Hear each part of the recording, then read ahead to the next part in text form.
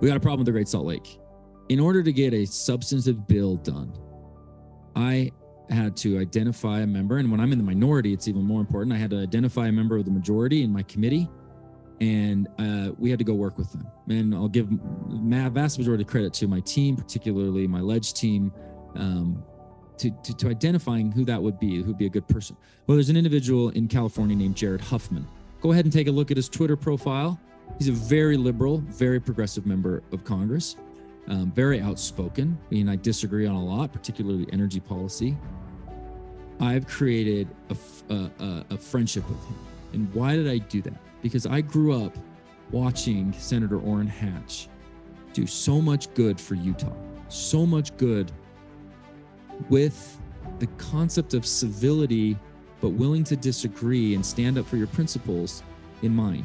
That, to me, is a microcosm of how I went to the giant in the city, and to see the relationship that he had built with Ted Kennedy was tumultuous. They argued a lot, but they had a general respect for each other. And ultimately, they were each able to represent their constituents. And the late Senator Orrin Hatch represented his constituents tremendously. And I think that was core to his entire function for being back there. As I've learned and dug into more of his time, and as I've met more of his family and know more about him, like he wanted that civility, but that productivity as well. And so this individual, Rep. Huffman, has a dry lake, or a saline lake, a terminal lake, if you will, in his district. It's a part of a Great Basin network of several lakes. And we put together a bill, the Saline Lakes Ecosystems Act, that's going to put a U.S. Geological Survey, putting together some data for our state legislators and our governor to use on coming up with some good mitigation efforts. That's the role we could play at the federal government. The work that's being done locally is by far the most important. And I've loved seeing them come together and find real options and real solutions, and they're doing that. Amidst criticism constantly of not solving it fast enough, but they're working towards the right goal.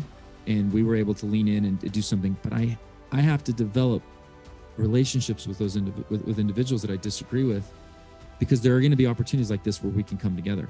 And I look at that, and that's one of the neatest things that I was able to accomplish in my first term, was to get above the politics of it. And I get asked, what's your big surprise? And I have several, but one of them is how much of the work that gets done back there is based on interpersonal relationships. And that was a direct response. I walked up to him. I said, look, August work period, the district work period's coming up.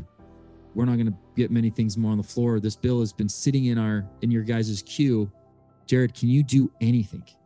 And 2 days later, he called me and said, I've got it in the bill. We're going to get it passed. I ultimately voted against the larger package, but that provision got passed and the bill got passed. And that was all just because of a personal relationship.